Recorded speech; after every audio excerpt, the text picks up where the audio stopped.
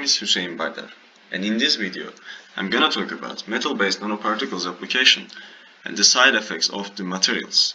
And this video is recorded for EE307 course. Here's the outline.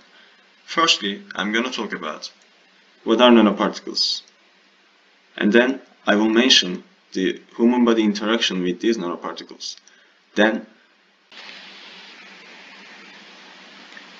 creation of nanoparticles is possible by manipulating molecular synthesization. This is a huge advantage to use nanoparticles for various areas like medicine, food, energy, agriculture, electronics, and environments, so on.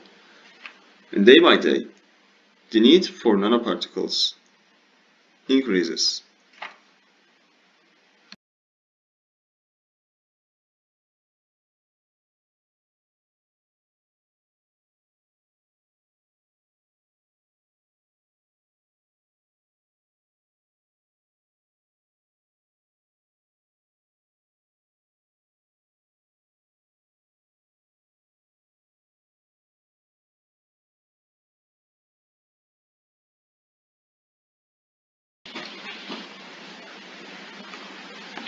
It is possible to affect by nanoparticles, since it's easy to enter the body for nanoparticles.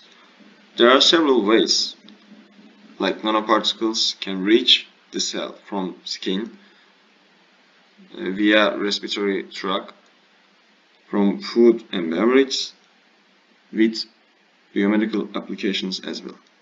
For example, titanium dioxide nanoparticles can reach to epidermis or even dermis. And also, for respiratory tract, bulk materials are cleared at the upper cells. However, nano-sized materials can reach to alveoli cells, and then it can, the nanoparticles can go with blood any organ in our body.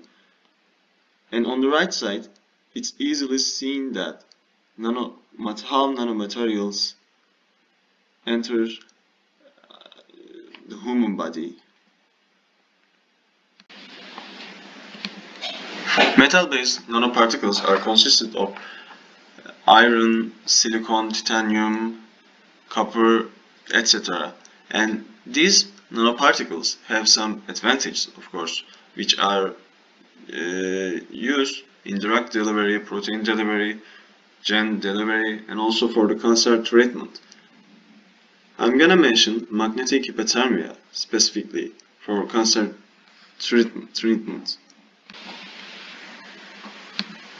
Magnetic hypothermia is a way for cancer treatments. For this purpose, an evaluation has been done in a paper which is shown in reference below.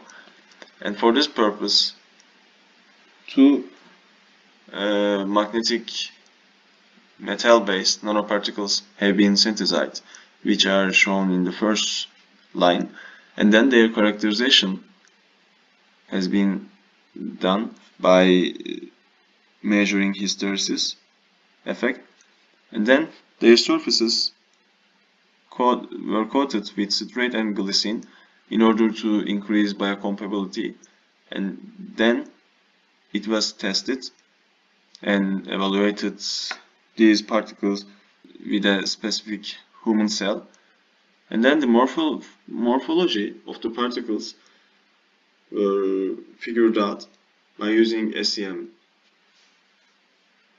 The crystal form of the nanoparticles are examined by using X-ray diffraction, and HEPG2 cell line is used to test viability.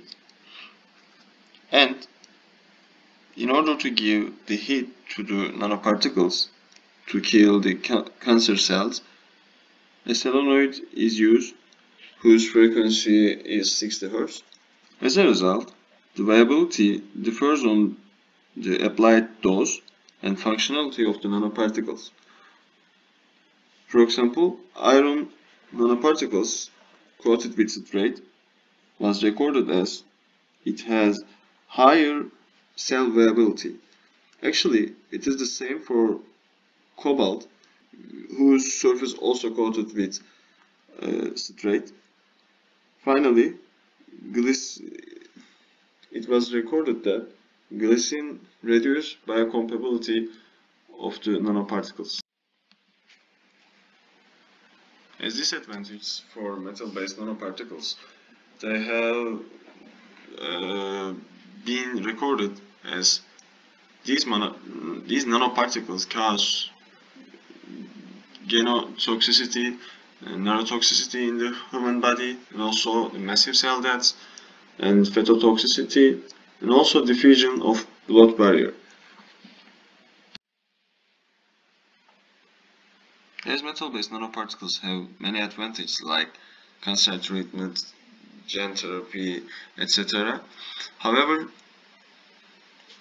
these metal-based nanoparticles can kill the cells with different types, like by damaging cell membrane, mitochondria, or DNA. We need to be aware of this technology and use it in a safe way. And finally, thank you to all.